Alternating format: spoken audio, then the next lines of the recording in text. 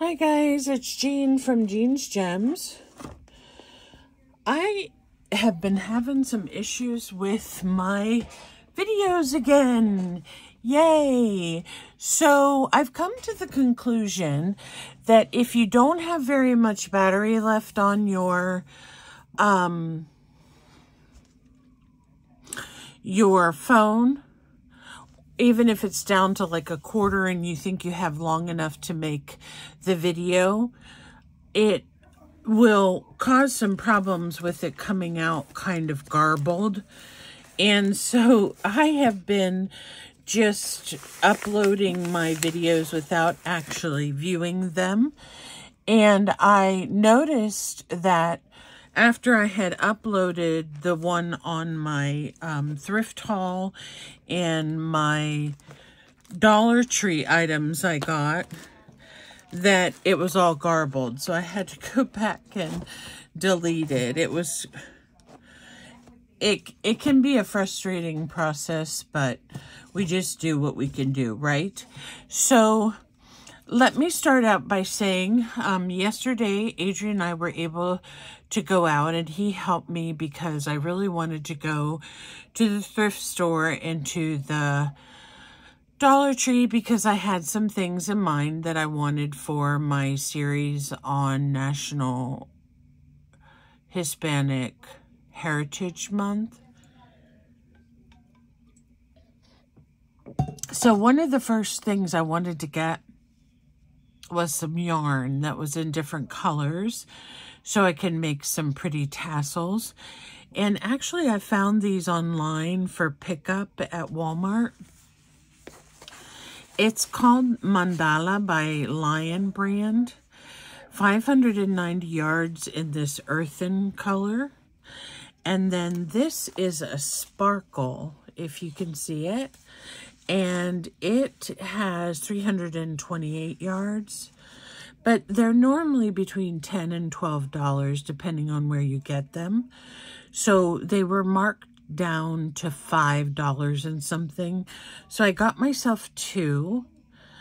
I checked out the yarn at the Dollar Tree, and it just wasn't vibrant enough for what I wanted. So I got these, and I did look on Amazon last night, and they do have a couple colors on Amazon for around the $5 to $8 range.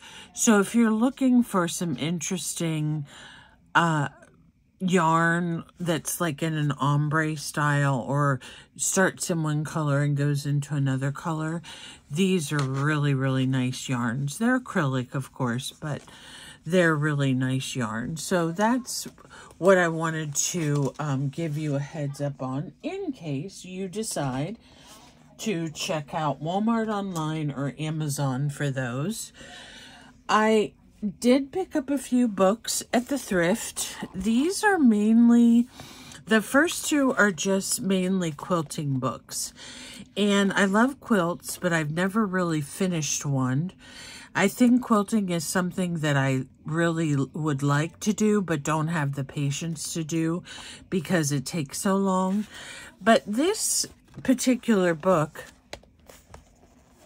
shows you how you can make a base of a quilt, and then you can applique on, and then applique on the actual three-dimensional flowers. And then over here, it gives you the pattern for making the flowers. So I thought this would come in handy. There are so many videos and how-tos and DIYs on flowers, and they're all fun to do. But I thought maybe I could come up with some new ones. And this shows all kinds, like a thistle. I don't know what a bindweed is, but poppies, and it tells you how you can make all these. So I'm going to look at this and see what we can find. And then, of course, each of the quilts will make a beautiful journaling spot for your journal. These larger ones would make some pretty envelopes. So they have some real pretty designs in here that I really liked as well. But my main interest was to see how I could make some of these flowers. So we should do that someday. This one was creating with silk flowers, so it's a little bit different. I don't think it has the applique. Like here's one of a fairy, which is really pretty, but it shows you how to do applique designs and different designs, gives you some templates, but these seem to be pretty much, oh, this is very pretty. I like the white and blue. This is pretty much one I got so I could cut out the quilt pieces or the floral pieces. This one's really interesting with the pots and everything there. So that I could make myself some really pretty journaling spots. So that's probably what will happen to these particular books. And there's going to be some really fun images in here to use. So there's that one. And each of these cost me $1. This is a Simplicity Sewing book. I had to have this because I just love this image here on the front. And I've been wanting to do a sewing journal. I may get to that this winter. We'll see. But this will come in handy not only for the sewing aspect, but also because it gives you some ideas of how to make, you know, do embroidery, some interesting dresses from the time, interesting designs.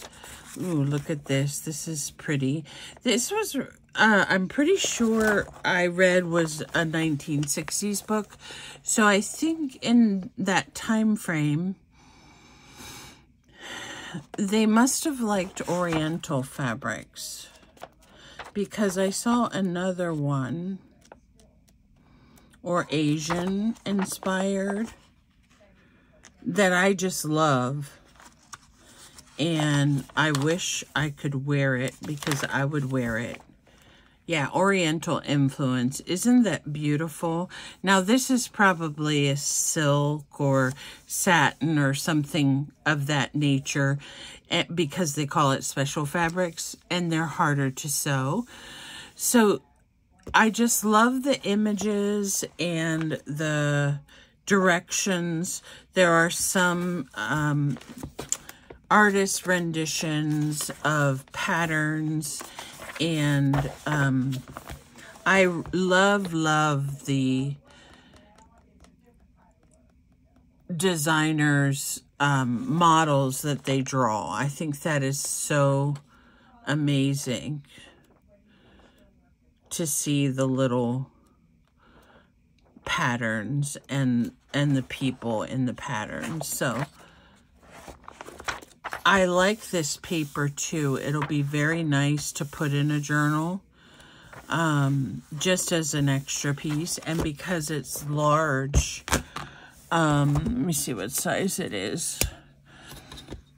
So it is an 8 by 11. So folding these sheets in half will go nicely in a medium-sized journal. So great find here. I love that. I think I need to put this up on my wall or something, because I love her. I also picked up 2 candle wicking patterns. I don't do candle wicking myself, but these are little pillows that can be a pincushion or a sachet, and I thought they would be fun and for someone to do, and I'm going to stick those in my shop. And I got one of those goodie bags like Kim gets, and I always think it's so fun what she finds in her goodie bag. So I found this Raggedy Ann Nandy pattern, I got some Stampin' Up! Snow Flurry stamps, which are really cute. They are in very good condition. I got this little penguin, which he goes with snow too. And I got a Boyd's Bear stamp. Now, I'm not sure why I would need that, but I may just put it up. And if somebody likes Boyd's Bears that much, they might purchase it. It may have come as a gift or something for someone. This one is a Halloween type pattern. There's some cats, owls, boots, pumpkins, and aprons. Of course, the aprons I think you can make out of different colors, and they don't have to be Halloween, but I'll probably use this just for the pattern paper for my journal. I got these Doris needlecraft supplies. They're just little plastic canvas shapes, and there's actually 10 in here, and you can stitch on them probably to make coasters or what have you. I don't think I will do that, but I may cover these with paper or something and use them for round journaling spots or something creative for the cover. And I got a package, 2 packages each of these sunflowers. They come in the large and the small. Sunflowers are called girasoles in Spanish. So yesterday I did open this package and use one on my Frida Kahlo journaling card I made. So if you're interested in seeing that, go ahead and check out my videos. I also got a little pack of these little wooden hearts. They're only 1.5 inches by 1/8 inch. There's 7 pieces in here, and I thought they would be nice to add to tassels or dangles, or you can cover them with napkins or put little words on them. All kinds of things that you could do with that. So the other thing I got in that package, which was a really nice treat to find, is iron-on patterns. Probably in my mom's day, which is anywhere from 1938 probably to the 50s or 60s, when you decorated your kitchen yourself. These were actually for tea towels, or pot holders, or aprons, or a runner, but you could actually use them for everything or anything. They have a bunch of flowers and then the days of the week lettered out. But what I like the most about this is on each of the, let's see, I think it's mainly this side here. On this side,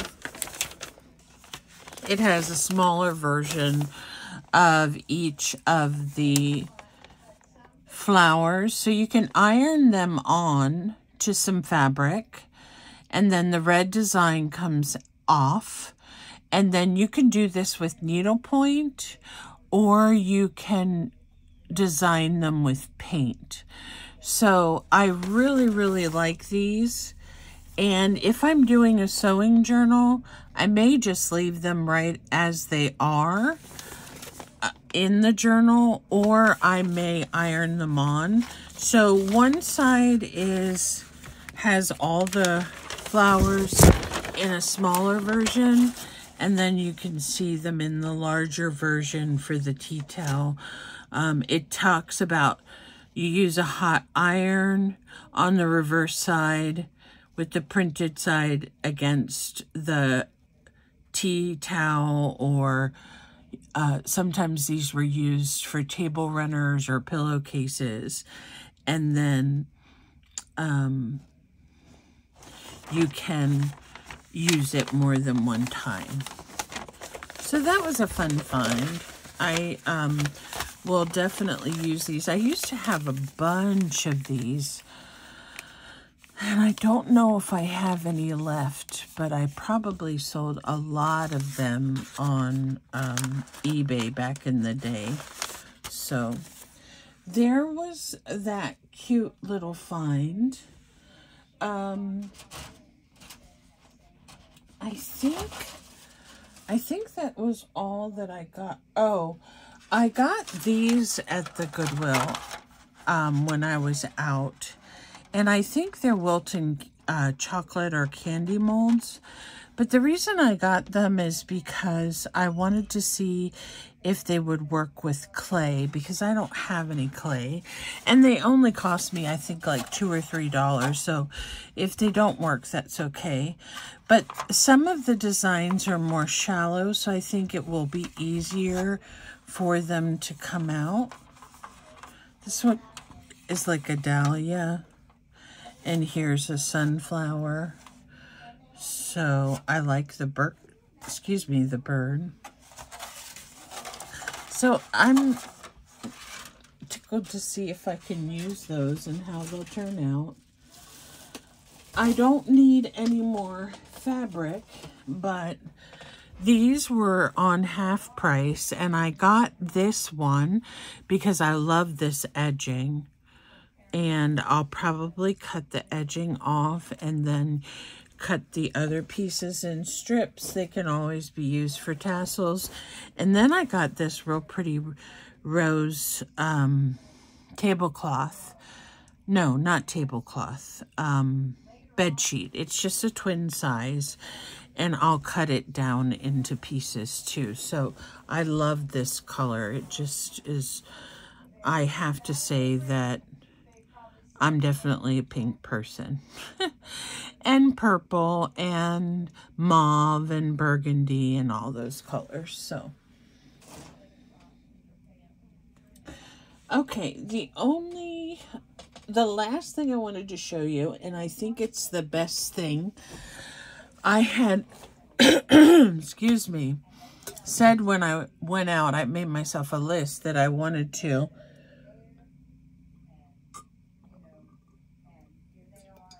excuse me, I'm still drinking my coffee.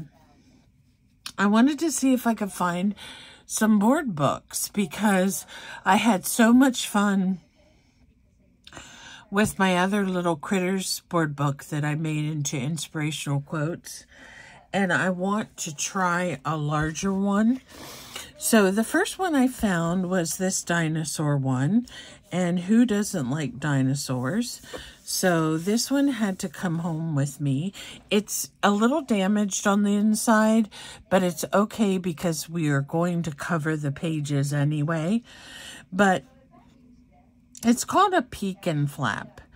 And it's really quite interesting how it has these little windows with doors that come out, or shutters that come out. So it allows you, you already have a design here for a flip out. Put something in the square, and then you can flip this one down and this one up, and then you can cover this, of course. You could put some vellum if you wanted to keep the windows. This one is the one that was torn out, but I still like the fact that the window is indented because you could put something on here that might be a little bit thicker than normal. Like adding some lace or some ribbon, and then it won't bother the fact that it can't close properly. And here are two more little windows. Similar size as the other one. This one actually flips up and flips out. And then this one is just the square window again. So I really thought this would be an amazing journal because it has some built-in interactive elements that you can just cover with paper or fabric or paint or however you want to do it and come out with a really cool journal with this particular book. And I love these because they're sturdy and they last. They have a nice binding on them, so you can hang a dangle or two or tassels or whatever you want. The second one I got is also interactive. It's called a touch and feel, so it has some different materials in it, but I liked it because it has the flap outs too. And they're in different shapes. So you can imagine making this a really pretty journaling spot or put an envelope on here or something like that, a pocket, and then trimming this with some lace or some trim. And the shapes are different, so they would look interesting like that. This is the blanket one. And there is a leaf. The images in these are so cute too. And here is a rainbow. And then that's the end. So these I think will definitely be fun to decorate. I think I got these for 50 cents each, so not bad. And we will have a play of doing a different preparation of these board books than I did the other one before. So I think that is everything I got from the thrift. So $1.25 Tree has upped their game a little bit. In my area, they have added the $3 and the $5 section. I usually don't shop in that section, but it's there and they have a lot of really nice things. But I just stayed mainly in the craft section, and I was looking for things that I could use in my series on Hispanic Heritage Month. I found these really cute llamas, alpacas, whatever you want to call them. There's a difference between the two. But these are just little clothespin clips. And I thought they would look cute sticking out the top of a journal. You could use them as a topper for your tag. So very fun. And I got cactuses too, so I had to have those. I also got some of these chipboard shapes. I thought this was a feather, but I'm not sure. It could be a leaf because of the colors of it. But this one to me definitely looks like a feather. And there are 3 of them in there. So I thought these would look nice. You could either put a hole or wire wrap the ends and hang them on the edge of your journal with the dangle if you wanted to. So you have quite a few options with these. I did pick up some sparkly 3D cactus. So I was on a cactus theme yesterday. This is rub-on transfers. These are really cute, and I love the cactuses, of course. And down here you have some little pots with flowers. So very applicable for my series. And then these I couldn't resist because they are kind of like a boho flower. dream catchers. So I really like those. So I picked those up, and those are 3D also. And then I found these wood planks. Now there's 6 pieces in each section. And the reason why I got these is because they're pretty thin. Let me see if it actually says it doesn't actually say how thin they are, but they're pretty thin. But I had been thinking about journal covers because to me it's very easy to create signatures. Pretty much all of us probably think signatures are the easiest part. But when you develop a cover for a journal, it's kind of like your first impression is your best impression. So when you are presenting yourself as an artist, or you're presenting yourself to someone's family member or someone's friend, you know, how you look, how you present yourself, your smile, your demeanor, all that shines through and helps that person make a determination. Hey, I want to know this person more, or I'm not sure. They seem a little guarded, or they're very open. So a lot of what we show on the outside determines how we are on the inside. And that's what I was thinking about a journal cover. It can be as colorful and flamboyant and decorative as you like, and it gives the viewer a real insight into what's inside this book. You know, I want to know, based on this cover, what other exciting things I'm going to find in the journal. So sometimes I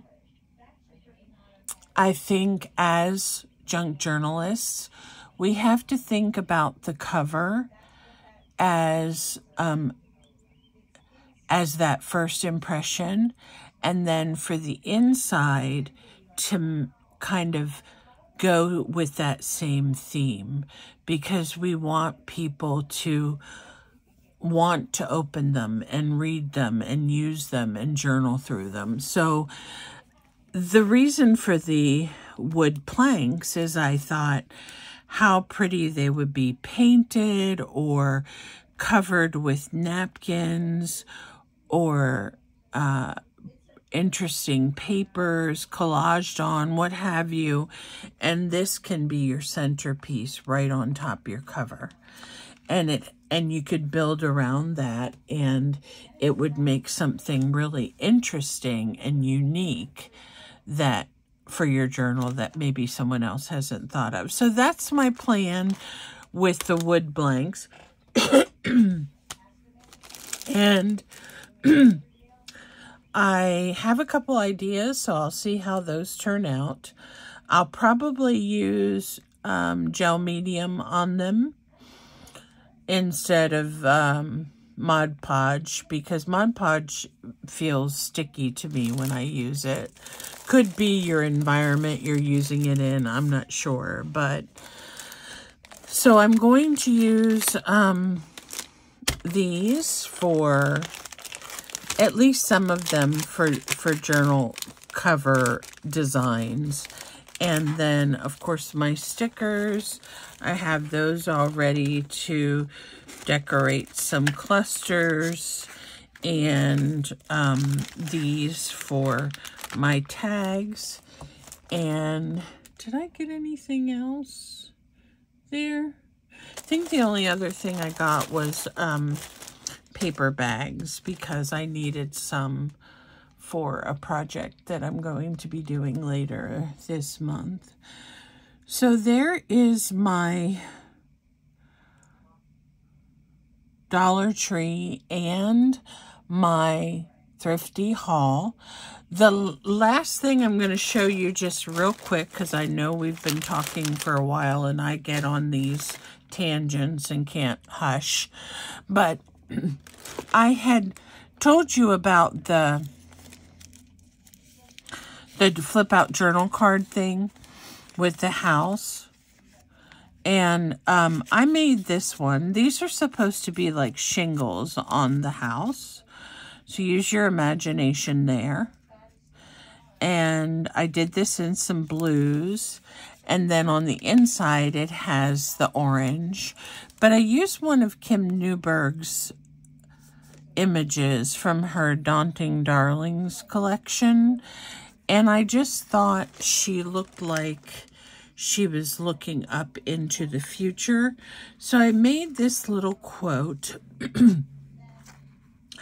Look up from the place you came from and embark on a new adventure. So I think sometimes we do need to analyze what place we're in and set ourselves goals and, you know, go for whatever we've been wanting to do, whether it be a YouTube channel or our first journal or just a set of clusters or whatever. Just make sure that wherever you've come from, whether it be a place where you haven't been able to fit art into your life, that you embark on that new adventure of some type of art, because it really is therapeutic and fun. And then down here, I just added some of the washi blue flowers to add to it. So there's my flip up house. And then the other one that I did with the window, I just used some rub-ons for it. And that came out cute with the little rub-ons. I didn't do anything else to the inside. So I have some more of those to cut to work on, because when you find a small little project like this, it's fun to just sit down and make a whole bunch at one time. So that's what I did with my little house flip out cards. They were inspired by Natasha from Treasure Books, and then a version that Kim Newberg did. So that's it for today as far as my haul. I will be back later and we'll work on something for Hispanic Heritage Month. I haven't decided quite yet what I'm going to do, but I have mentioned to you that on my Frida video that if you post any of the projects that you've done that have inspired you throughout this journey for the next month, I will definitely either put you in a drawing or send you an envelope of something fun, and I'll contact you based on that. But my Facebook group is Lilac Lane Livery Arts, and if you care to share my channel or recommend it to someone who you think will have fun watching the different things I do, I would really appreciate it. And I hope you all have a great, great rest of your day. And please be safe. That's all for now.